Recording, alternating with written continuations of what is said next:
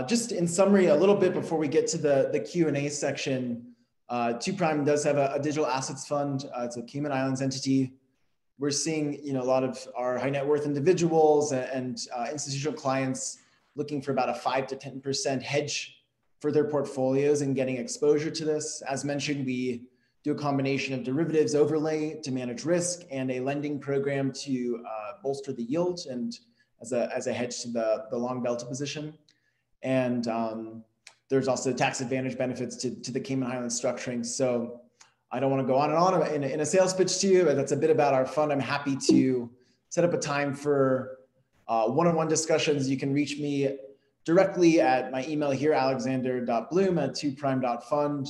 And you can follow both myself and the company on the Twitter handles below. We also have a newsletter we send out with market updates just once a month with some hopefully useful insights to our investors and followers.